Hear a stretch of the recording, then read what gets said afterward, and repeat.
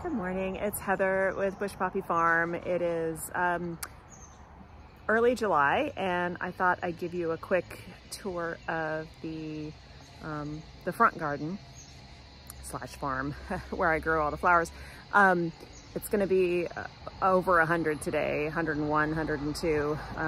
Usually when it projects 101, it's more like 103. So I figured I'd get as much work done this morning as possible, but I figured now when it's shady, I can give you a quick tour to show you what's going on in the July garden. And then I have to fertilize with compost tea before the sun hits it, and then they should be set to go for a while. But yeah, things are a little bit different from the last time we were out here, which I think was May. I think I did a May garden tour. So yeah, welcome into the garden. Okay, welcome to the garden. Our vegetable beds are still coming along. We have lots of yummy lettuce coming out of here daily. I actually, this is a second round of lettuce and some kale and some Swiss chard. We've been eating on it, so it's smaller because I keep pulling leaves off, but that's going well. This is the bean and squash bed.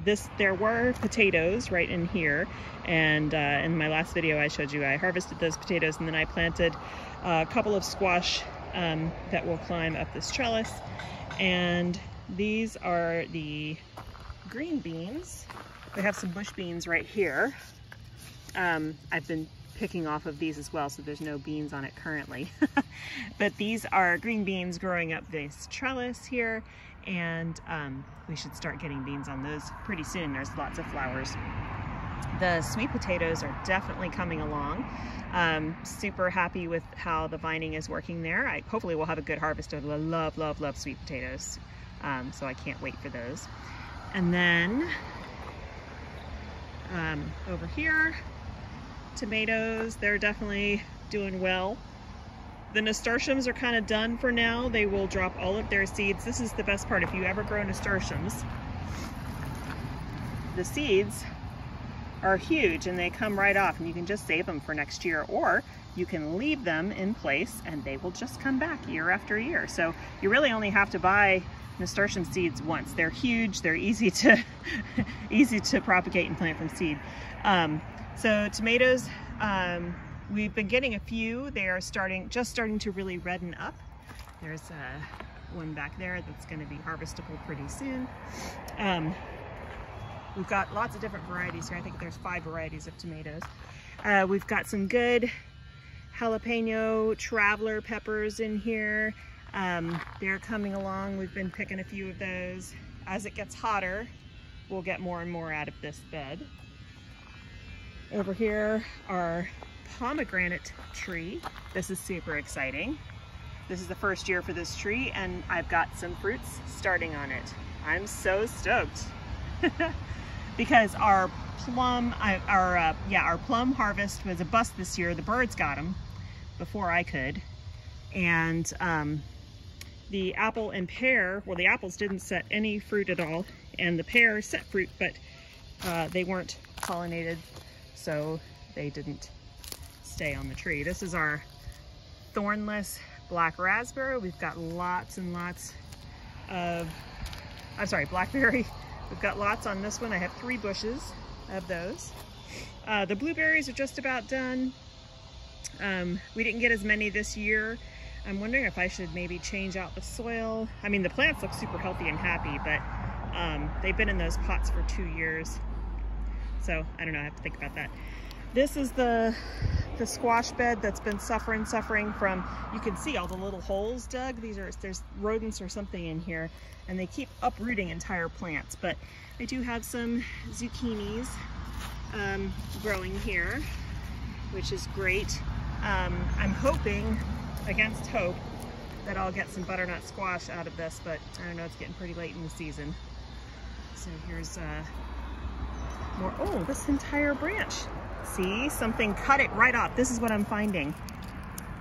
Snapped right off. Like they chewed right through it, and I don't know what's doing that, but it's super annoying. But but we do still have blackberries on here. Then this bed, I have tomatoes everywhere in grow bags all over the place.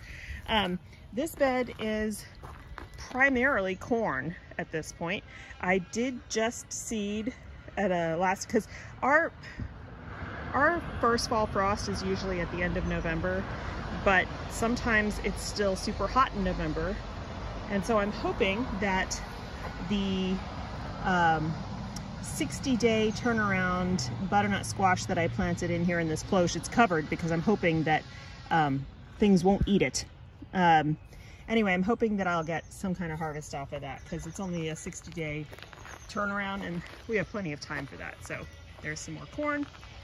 And then over here is the cut flower sunflower patch. So I'm constantly starting new seeds of this. I have a whole tray that I'm about to plant in here at the end of next week. So these sunflowers, they get harvested for bouquets at this stage because you want to give them time to open in the vase for the recipient. So when they're already like this, they're kind of too big. I take these inside the house to enjoy them for myself, but you want to harvest them when they are for bouquets. If you want the longest vase life, you harvest them when the petals have just started to pull off the center.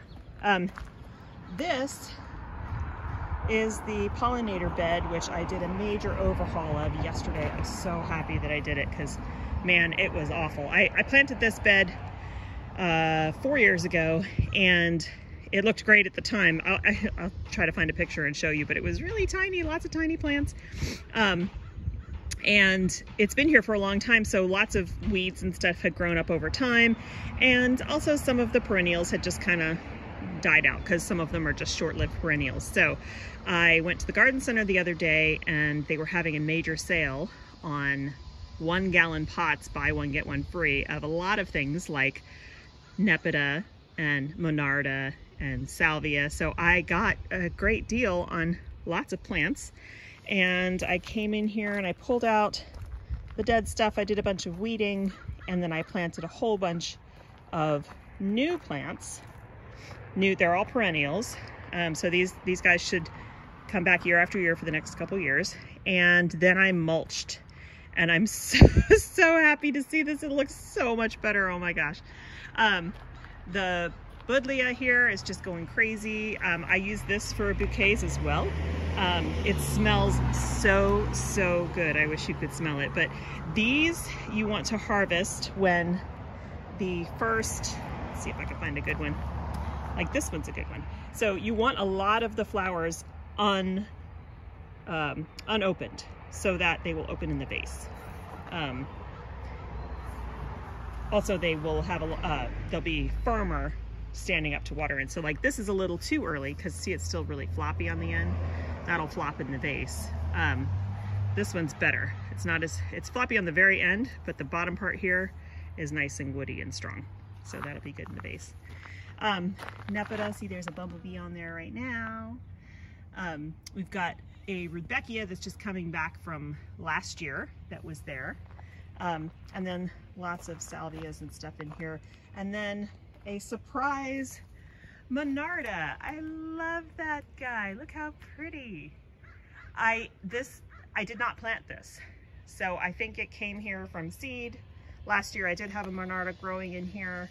And I think it just reseeded itself. So that's super exciting.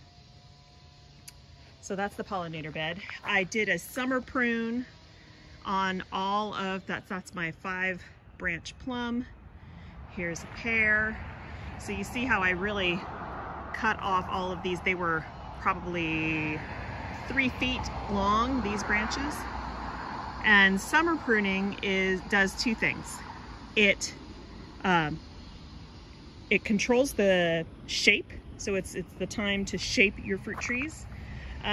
But it also, when you prune, anytime you prune, you encourage the plant to put on more growth. And so what summer pruning does is it encourages, here's an apple tree, it encourages the plant to put on more of these fruiting spurs, which is where you hope to get fruit next year. There's my pear. And then these roses that I planted back in May, I gotta stick that guy behind the next bar here. They're gonna climb this trellis, but they're already they've already grown about 2 feet taller than what they were when I planted them, and they do smell lovely. So it's really nice to walk through here and get the scent of these roses. The sweet pea patch, little tiny patch that I just planted for fun, has been pumping out the blooms. I'm out here cutting sweet peas every morning. They're not super long stems, so they're great for like a little vase. They haven't been too great for bouquets, but I've been enjoying them in the house. And next year, this entire fence line is going to be a 1 foot wide bed full of sweet peas. So the entire fence line will be planted with sweet peas, and I'm hoping I'll get some really good, so like here's a decent stem length here. I'm hoping I'll get some more good stem length for bouquets for next year out of all those sweet peas. Or I'll just sell them as little bunches so people can just get bunches of sweet peas. But these have been a delight. And I mean, it has some powdery mildew on there, but who cares, because you don't use the foliage. And I kind of expected them to have died back by now. I mean, the nasturtiums at the bottom are kind of on their last leg, especially with this heat, but they're hanging in. Dahlia bed is going really well. I actually thought that the seedlings would do better. So we will still get some flowers out of these, but you know, I think I planted them too early, and even though they're forming tubers, and I'll save the tubers if they're in good shape and plant them out next year, it would be nice to know what the flowers are before I do that, but we'll see. We do have buds on a lot of the dahlias, and so here's a bud right here. There's one right here about to open.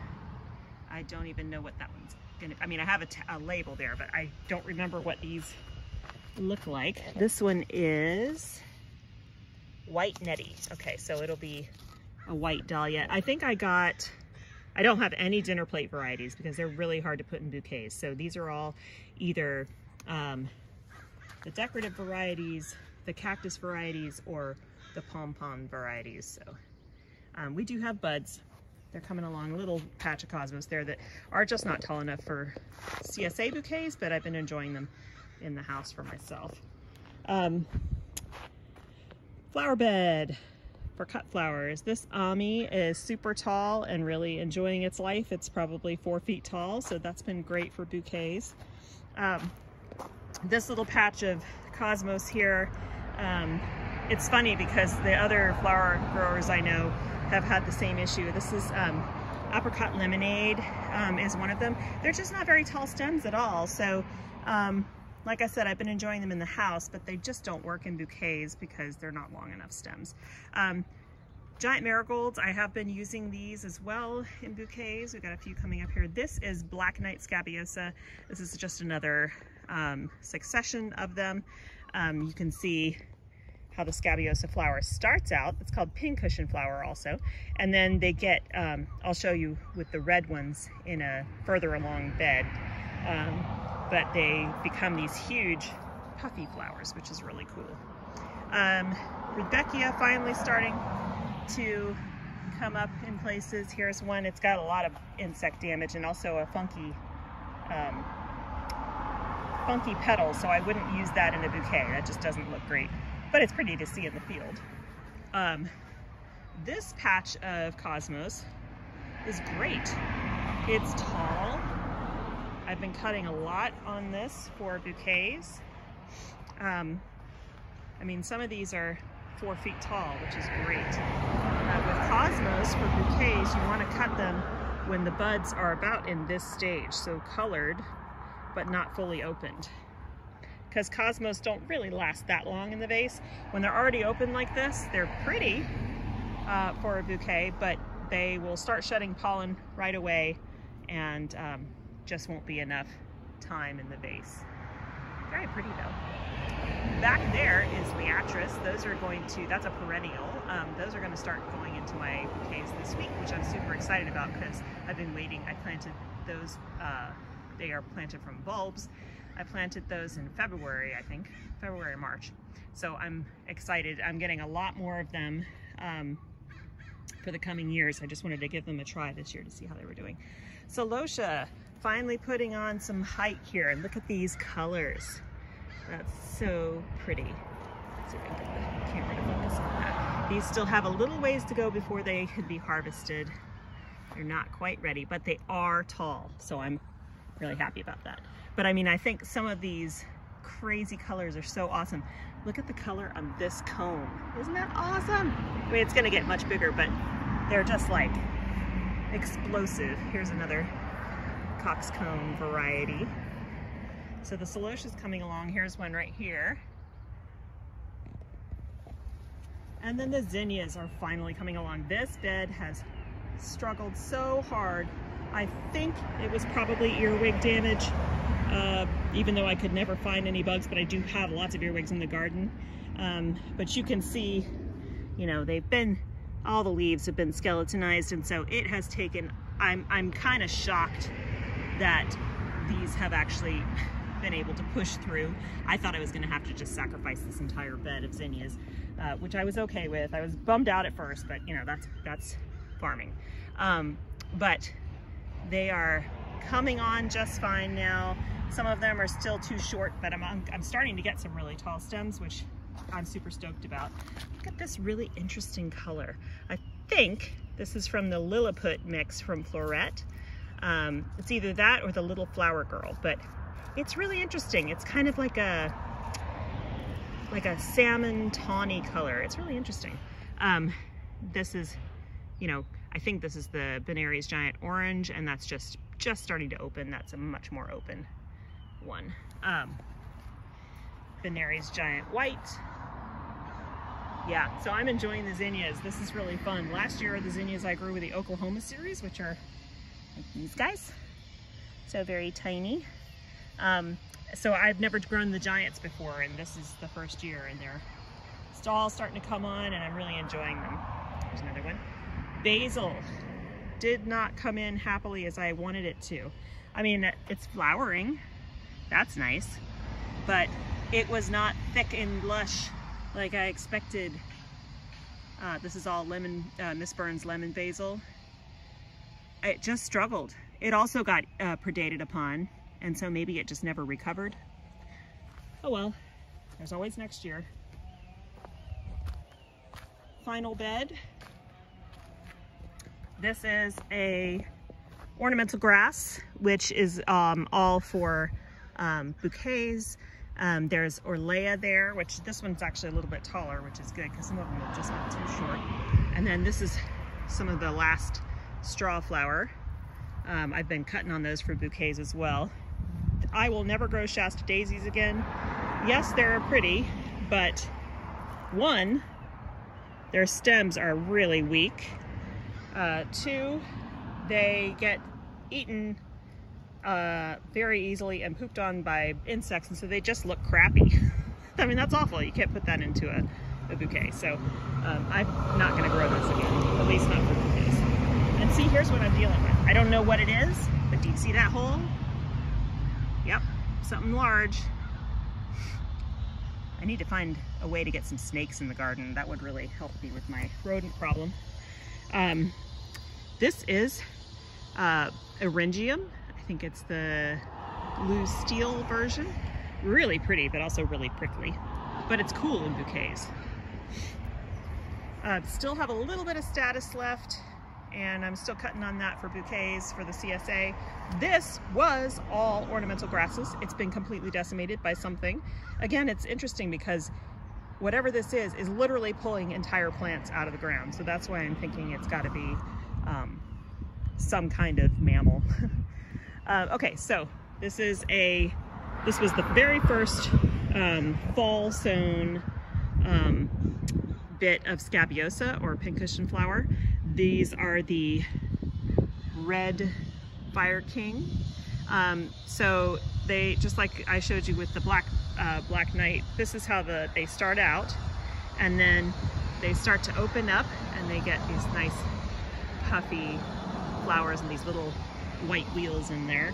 This is a half open white one. And there's also a really pretty pink in here too, which was a total surprise. I didn't know that that was part. I must have planted a mix. Anyway, these were fall planted seedlings, and so this was basically the first succession. And the ones that I showed you earlier, the Black Knight ones, those were planted in the spring. Here's a small little patch of Gomphrena, also for bouquets, but these stems are not very tall, so I don't know, we'll see how that goes.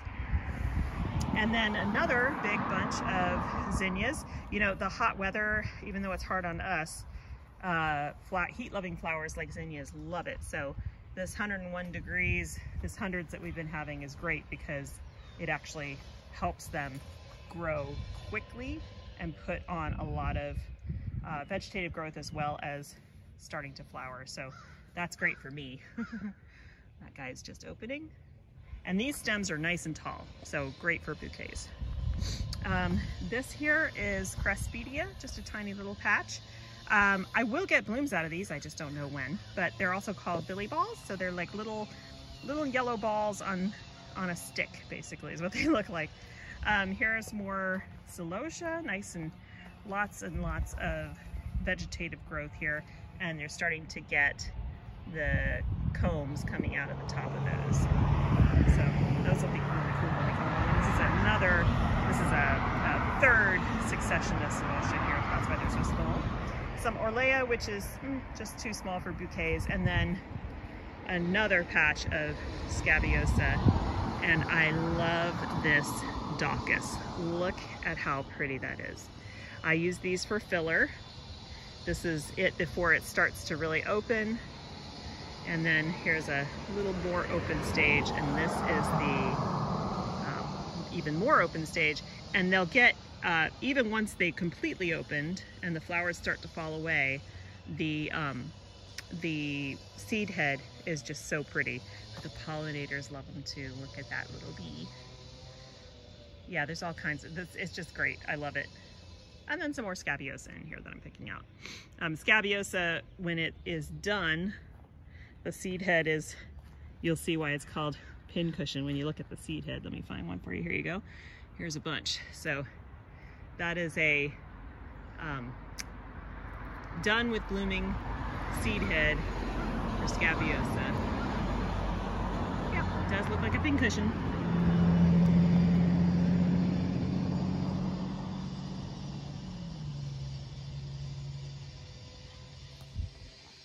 So that's about it for the front garden slash farm area. There's lots more going on in the back garden, but it's direct sun back there right now and really hot. And so I'll wait until another time to make a little tour of that. But I hope you guys enjoyed this little garden tour today.